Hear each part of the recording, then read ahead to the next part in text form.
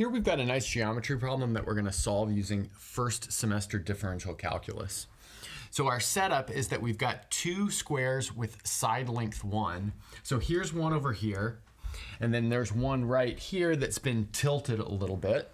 And our goal is to find the maximum value of this quantity y right here. So I want to notice that this y is constructed by finding the line from this vertex of the square to this vertex of the other square, and then that intersection up here with this vertical line which intersects this kind of leftmost vertex of the tilted square. So first off, notice that the minimum value of y is obviously 1, and we get that by rotating the square until its bottom side is in line with this lower line.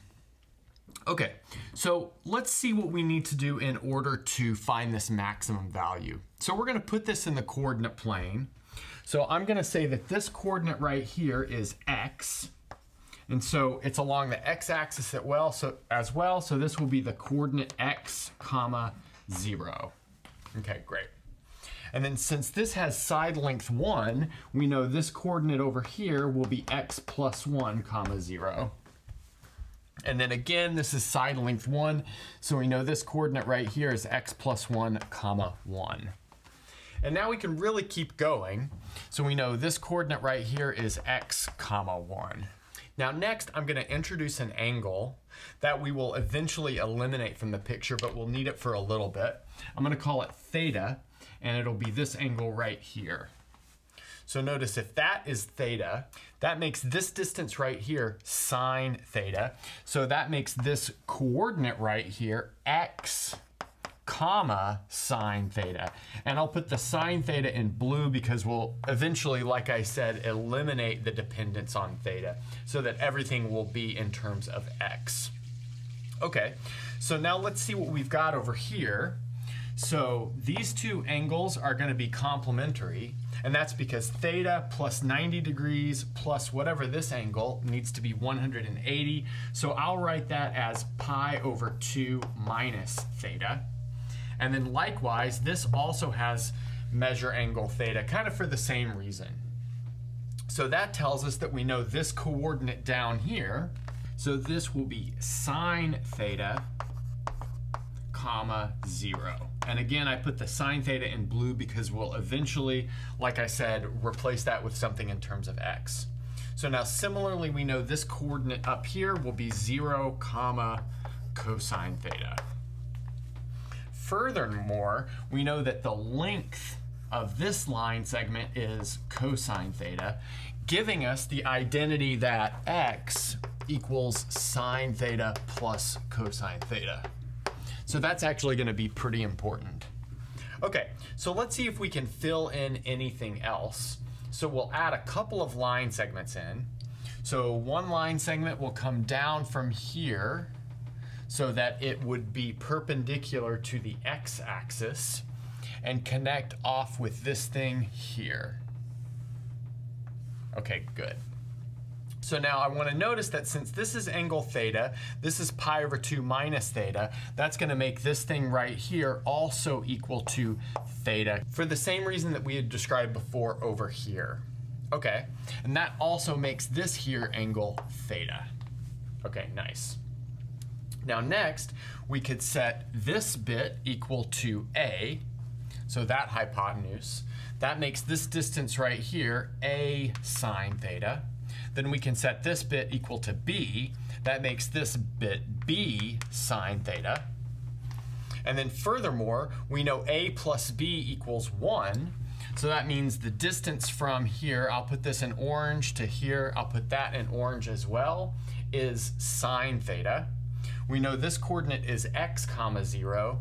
That makes this coordinate right here x minus sine theta, comma, 1. But by that formula up there, we know that x minus sine theta is cosine theta. So let's maybe put that here. So we've got this coordinate is cosine theta and comma 1. Now next, we'll also complete a triangle over here by taking a horizontal line in this direction. noticing that this angle is complementary to theta, so it's pi over 2 minus theta. So that tells us that this height right here is equal to sine theta. Again, because we see that this angle here is theta, but that makes this coordinate 0, cosine theta plus sine theta. So we know that cosine theta plus sine theta is x, so that makes this coordinate right here 0, x. And then while we're at it, we'll fill in this coordinate right here, which is 0, y. Okay, great. So now those are all of the points that we need. And now what we'd like to do is take this formula right here and somehow solve for sine theta and or cosine theta so that we can eliminate the sines and the cosines from here and everything will be in terms of x. So let's maybe see how we could do that. We'll take this formula and then we'll square it. That'll give us x squared equals sine squared theta plus 2 sine theta cos theta plus cos squared theta. We know sine squared plus cosine squared equals 1. We can move that over, leaving us with x squared minus 1 equals 2 sine theta cosine theta. We'll replace cosine theta with x minus sine theta, giving us 2 times sine theta, and then x minus sine theta. But now looking at this carefully, we see that we have a quadratic equation where sine theta is like the variable that we can use to solve for sine theta in terms of x. So let's maybe write that down carefully. So we've got 2 sine squared theta. So that comes from 2 sine theta times sine theta, and then minus 2x sine theta. So that comes from 2 sine theta times x. And then I've moved those to the other side of the equation. That's why the signs changed. And then we have plus x squared minus 1 equals 0. So now we can use the quadratic formula on this, and we'll see that sine theta will be equal to the following expression in terms of x. It is 1/2 and then x plus the square root of 2 minus x squared. So we've got that as the value of sine theta. And then cosine theta, we know is x minus sine theta, which means we can easily get an expression for cosine theta as well. So let's see what it is. So that is going to be 1/2 x minus the square root of 2 minus x squared. So now what we'll do is take this value of sine theta in terms of x, this value of cosine theta in terms of x, and plug it in everywhere here, and we're about ready to go on to the next step. On the last board, we introduced an angle into our picture. We called it theta, and then we expressed lots of points in the plane in terms of that angle. Finally, we were able to express sine of that angle and cosine of that angle in terms of x, where x, 0 is this coordinate right here. So I've filled everything in from that analysis. Okay, so next what we'll do is calculate the slope of this line here 2 different ways. So we'll first calculate it using this point and this point. And then next we'll calculate it using this point and this point. And then that'll give us an equation for y in terms of x that we can maximize, like I said before, using first semester calculus. Okay, so first, taking the slope between this line and this line, we'll get 1 minus y over x plus 1. So like I said, that's gonna be this slope right here. Now next, we'll take the slope between this point and this point, and let's see what we'll get. So we'll get change of y over change of x. So let's see, that'll be equal to 1 minus x over x plus 1 minus 1/2 times x minus the square root of x, well, square root of 2 minus x squared. So we've got something like that. So now we need to go about simplifying this and solving for y. So maybe first off, let's multiply by a -1 on both sides. That'll cancel this to y minus 1 and cancel this to x minus 1. Next, we can multiply by x plus 1, giving us y minus 1 equals x squared minus 1 over, well, now we need to simplify that denominator. So we have x minus half x, so that's going to be half x plus 1, and then plus half times the square root of 2 minus x squared. Okay, nice. So now we can add 1 to both sides, and we have y equals 1 plus x squared minus 1 over 1/2 x plus 1 plus 1/2 square root of 2 minus x squared.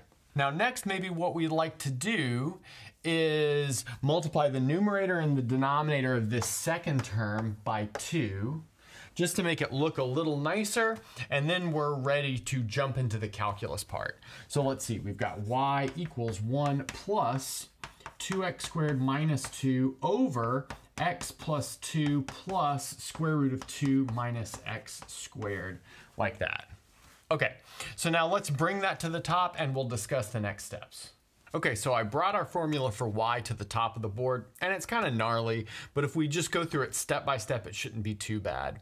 So like I said, we want to maximize the value of y. That's our whole goal. We're going to use differential calculus, so that means we need to take the derivative in order to find the critical points. Those critical points will allow us to find the maximum. So here we'll use just the quotient rule. So we'll have y prime equals, we don't need to worry about this 1 because it's a constant. The derivative of a constant is 0. So the derivative of the numerator, 4x times the denominator, x plus 2 plus 2 minus x squared to the half. And then from that, we need to subtract the derivative of the denominator times the numerator. So let's see, the derivative of the denominator will be 1 plus 1/2 times 2 minus x squared to the minus half. But then we're going to need to multiply by -2x because of this minus x squared inside. So that's going to leave me with a minus x here. And then, like I said, we need to multiply by the numerator, which is 2x squared minus 2. And then all of this is over the denominator, which is x plus 2 plus 2 minus x squared to the half. So we want to set this derivative equal to 0 to find the critical points, but then we're subtracting two big objects in the numerator, so those need to be equal in order for us to get 0 in the numerator. Those two big things I'll overline in red, so it's this guy and this guy. So instead of setting that numerator equal to 0, what we really can do is just erase the denominator and change that minus sign to an equal sign, and then we've got an equation to solve. Okay, so let's maybe do that. Okay, so upon our discussion from the last board, we have this equation to solve. So let's maybe expand this a little bit. We'll have 4x squared plus 8x plus 4x times 2 minus x squared to the half. So that's our left-hand side. And then our right-hand side will be 2x squared minus 2, and then plus 2x minus 2x cubed times 2 minus x squared to the minus half. And now we're at the point where this is not super fun to solve by hand. So it's most definitely possible to solve by hand, but you could also plug it into Wolfram Alpha or Mathematica or something. So I'll just jump to the solution. What you get here is x equals 1/2, and then you'll have -1 plus the square root of 5. And then next it'll be minus the square root of 2 times the square root of 5 minus 2. So in the end, you can reduce this to a quartic polynomial, and then you can solve that quartic polynomial to get this value for x. But that's the value of x that we need. Our goal was to find the maximum value of y. So you can take this value of x and plug it into y.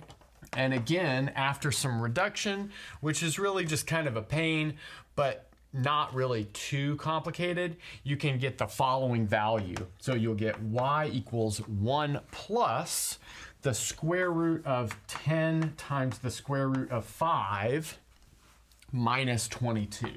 And so that's our maximum value of y. And that's a good place to stop.